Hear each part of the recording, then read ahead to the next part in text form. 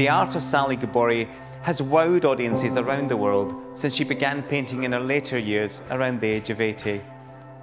The works, often mistaken for abstract expressionist pieces, are far from it. These are landscapes, memories of place for Sally Gabori.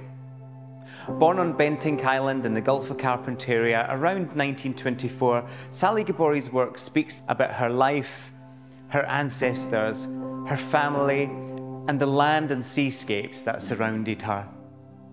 This exhibition is the largest Sally Gabori show for some years in New Zealand and contains a hand-picked selection of her work that showcases not only the emotions and the events that shaped her life, but her true genius as an artist, exploring her application of paint, her compositions, and of course, her extraordinary use of colour.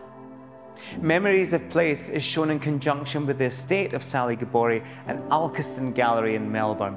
And we're really excited to announce that this exhibition will coincide with the publication by the Vivian, a full colour catalogue with an essay by John McPhee. The show opens on Saturday the 23rd of March at 4 p.m. and runs for 6 weeks. If there's one show you make it up to Matakana for this year, please let it be this one. It's art with extraordinary heart, and we guarantee it will make you feel something.